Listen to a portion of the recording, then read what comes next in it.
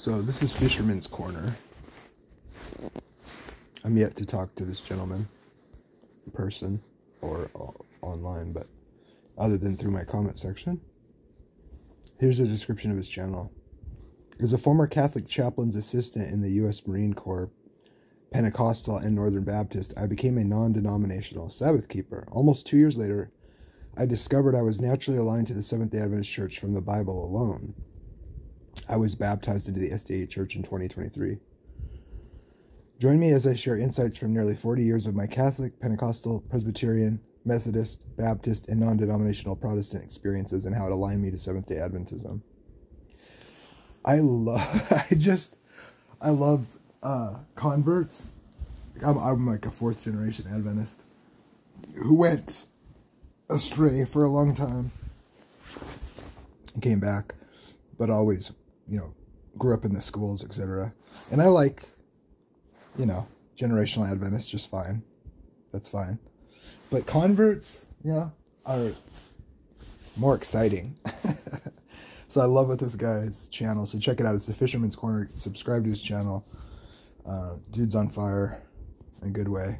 Let me play one of his videos here. Let's see. Let's watch this one. For anyone with dental issues, do not drink water. Did you know there's a simple way to regrow teeth and gums that only 3% of the... Before I became a Seventh-day Adventist, I actually studied for 2 years straight. And I have to thank the people that have attacked me over and over and over again. I have never been viciously attacked as a Christian than until I started looking into Seventh-day Adventism. There is a very bad spirit out there coming for this church. It's been very strange, but for me, being a United States Marine, I'm okay with that. I'm okay going towards that battle. So I look deeper and deeper and deeper. And one of those things I discovered is that in Matthew chapter 11, now you notice I don't give the verse because you should read the whole chapter. The whole chapter is going to give you context. You see a lot of people, they'll pick a verse, they cherry pick a verse, and they make it mean whatever they creatively want it to make it mean. Do you choose creation and your meaning, or do you choose the creator? Read the whole thing. So Matthew chapter 11 at the very end, this is quite amazing to me. And it says here, I thank you, Father, heaven on earth, that you have hidden these things from the wise. I thank you, Father, for hiding that from the wise when I had all this knowledge and I thought I knew what I was thinking, that I knew better. And prudent, but yet you have revealed them to the children. Yes, he revealed that to me as a 3-year-old child. As I was looking up at that goofy, cartoony 10 Commandments, I knew something was off, and it has always stuck with me. Always. And it does not matter how old you are. It doesn't matter how wise you are. Humble yourself and ask and listen to the Lord your God. Do not harden your hearts. So I just wanted to suggest you go to his channel and subscribe to, at least, even if you're not a Seventh-day Adventist. And, oh,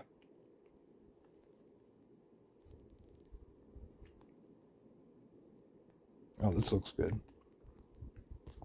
So let me go ahead and read Hebrews 4, since this is what we're talking about. I summarized it, so feel free, while I'm reading it, feel free. I broke this down in 3 different ways, right? 3 different parts in 3 different ways, kind of like God, right?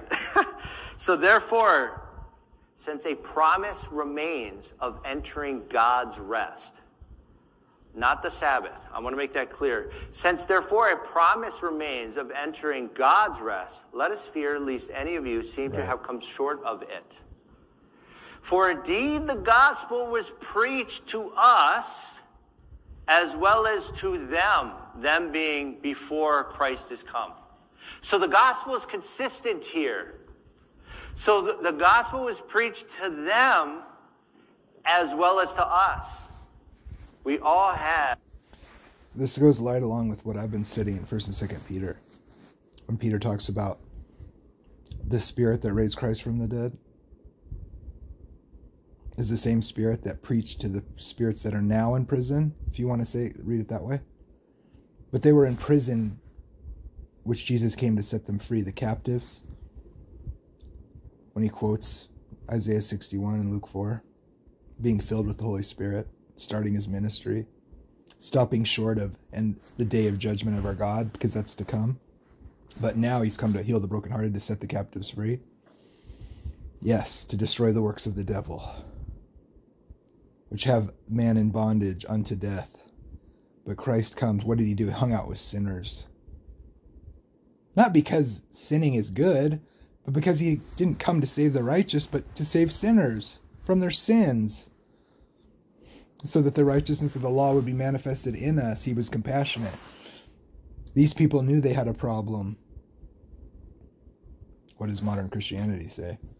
But yes, the gospel was preached. What is that? Reconciliation for iniquity. That's the gospel from the foundation of the world that Christ came to make happen. The same playing field. It did not profit them because what they heard was not being mixed with faith. It's very clear here. It's not about works. It's not about faith. We can abuse either side. It's about being mixed with faith. The spirit is strong. The flesh is weak. It needs to be mixed. For who have believed do enter God's rest. Who have faith do enter God's rest, as it says, so I swore in my wrath, they shall not enter my rest.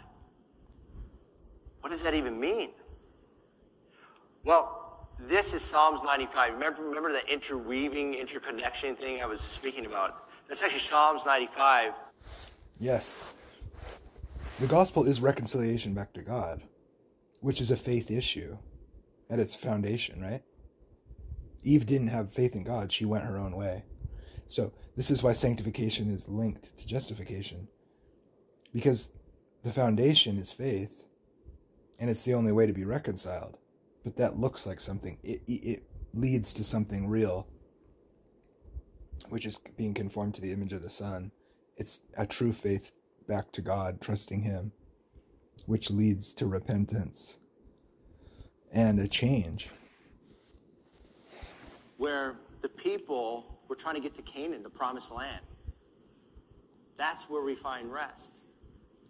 If you don't believe me, just hold on 1 second on that. Although the works were finished from the foundation of the world, finally, now it's pointing to creation, the foundation of the world.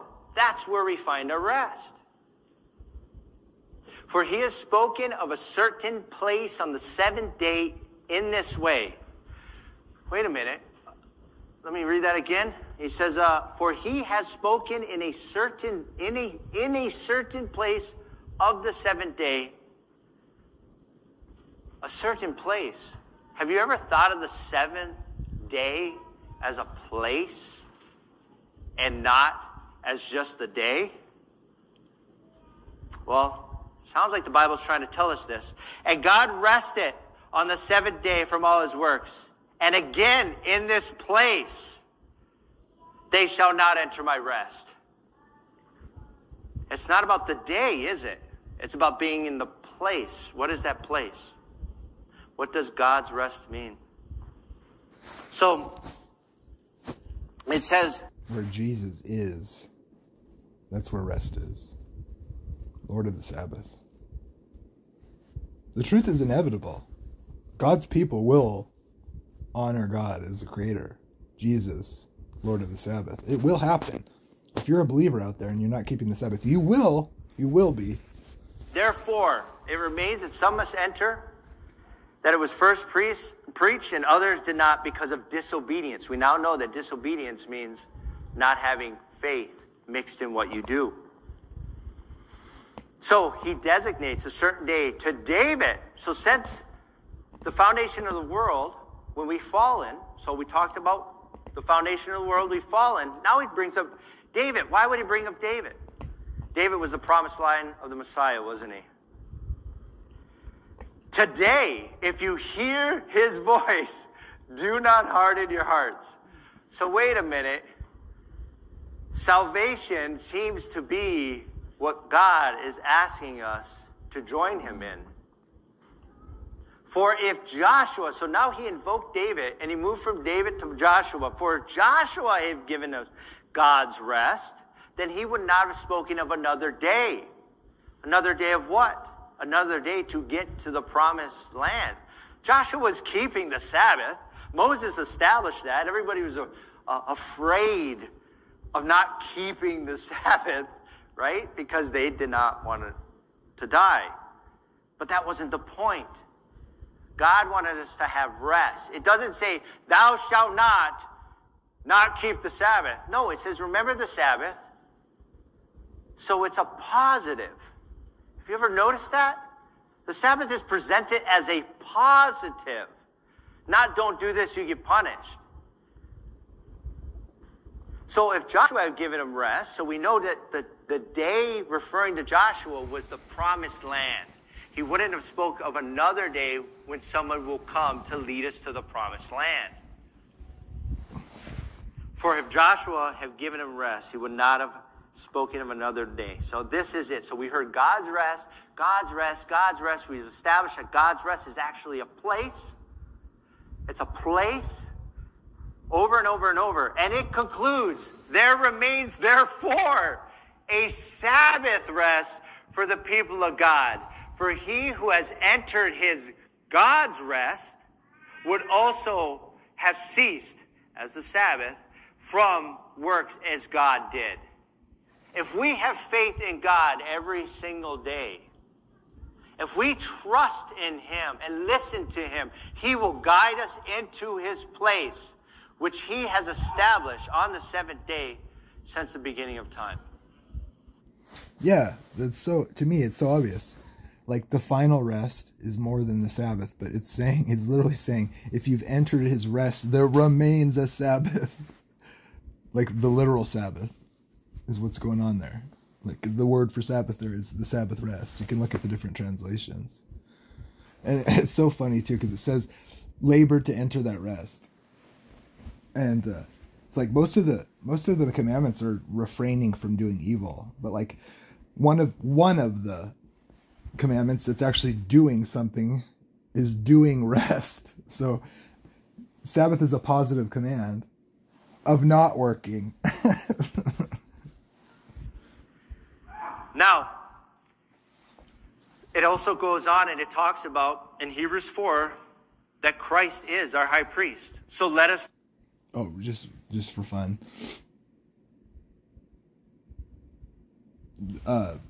So Sabbath keeping is doing a positive resting. I like to say it like this. I've never labored harder than to try to believe once saved, always saved. I worked so hard, man. I studied. I tried to see it their way. I've never labored so hard to believe in once saved, always saved. And then I found rest in Jesus. So I just want to quit working and actively rest in Christ on the Sabbath. So I put down my shovel, stopped laboring so hard. Now I have assurance in Christ. Therefore, come boldly to the throne of grace, so that we may obtain mercy and find grace to help in time of need. We can go straight to Dad and say, Dad, I need help. Now, you might have had time to look at the different words here. It turns out God's rest, the quality here is I had to email it, so the quality is kind of bad. I'm sorry about that, so I compressed it. God's rest, over and over, if you look at the actual word for God's rest in Hebrews 4, it's kata, pazen. So it means the place God has established. It's actually his abode. It's his house. So over and over, when it says God's rest, it's actually establishing that it's God's abode. It's his domain. Doesn't that sound like the fourth commandment? Within your gates. Everyone within your gates, keep the Sabbath. Well, aren't we all within God's gates? Did he not establish that to be on the seventh day that he gave to us? And then only once at the end of Hebrews do we actually see that it finally says the Sabbath. Isn't that exactly what he did? Did he not establish creation and then hand it on to us for us to use?